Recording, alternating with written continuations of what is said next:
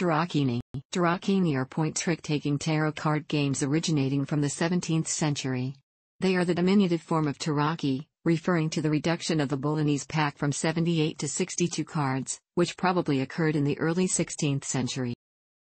The games are popular in the Bologna region of Italy and has been confined mostly to this area. Tarocchini are very complex games, yet the rules have changed little over the years.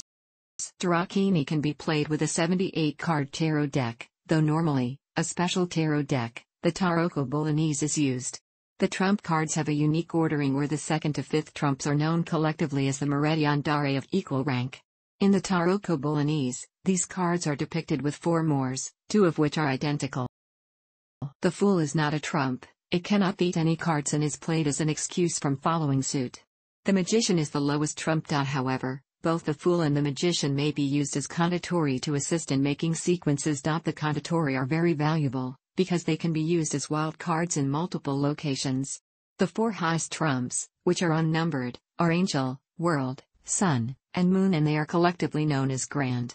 Angel, World, Magician, and the Fool are collectively known as tarocchi. The cards won by each side are counted in pairs, with 1 being subtracted from the total for each pair. There are also 6 points for winning the final trick, giving a total of 93 points. In Tarocchini, card points are not as important as bonus or meld points gained from combinations.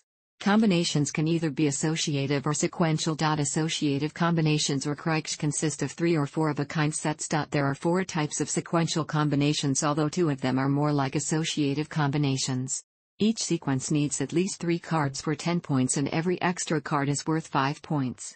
What separates the sequences from the craics is the use of the contatori. The contatori may not be used to substitute angel or a king. For trumps, the sequence ends if the contatori are used consecutively, with one exception: if the 2 cards replaced are trump 16 and a grand. Multiplicative bonuses occur when 3 or more craics or 3 or more sequences are made at one time. This doubles the points. The 4-player version of this game, Ottocento, is the most popular version. Ottocento is played by 4 players in 2 partnerships sitting opposite each other. The middle part of the game is very similar to the basic tarot game. It adds a round of point counting before and after the game based on sets and runs of the cards.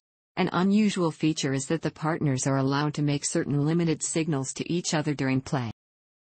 As usual for tarot card games, dealing and card play are counterclockwise. The dealer gives 15 cards to each player, in 3 rounds of 5 cards apiece. The dealer takes the last 2 cards into his hand.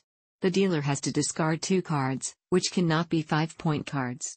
The cards that the dealer discards are counted as points to his side, unless he and his partner capture no tricks at all during the card play, in which case the discarded cards must be surrendered to the opponents.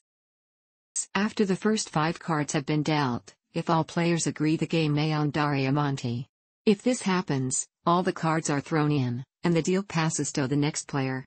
The first player speaks first, declaring avanti if he wishes to restart the game. This continues with each player until it reaches the dealer. If all have declared avanti, then the game will be restarted.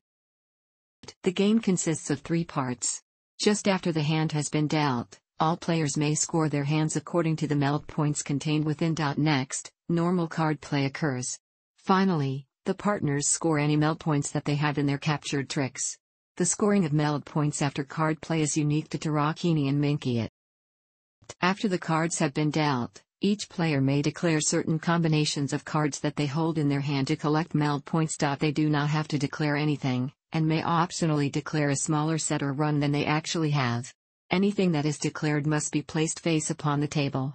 The decision of what to declare is an interesting strategic choice. Once the first declaration of points is finished, normal card play ensues. Note that some information has been disclosed by the declarations, so players will have more clues than usual as to the contents of the other player's hands.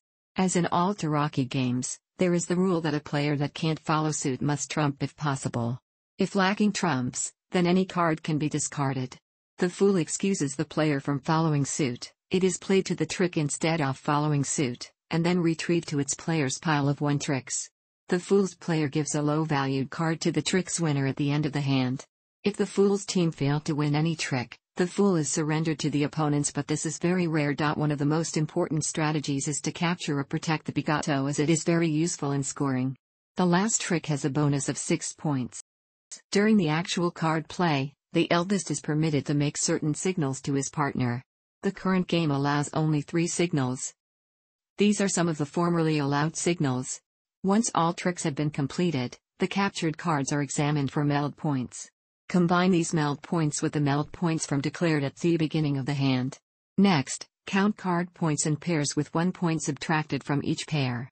Then add the last trick bonus. After adding the meld points with the card points and last trick bonus, the first team to reach 800 wins. It is actually possible to win at the declarations if one team can reach 800 points. If both teams can do it, the team with the higher points win. Thanks for watching. Don't forget like the video and don't forget to subscribe.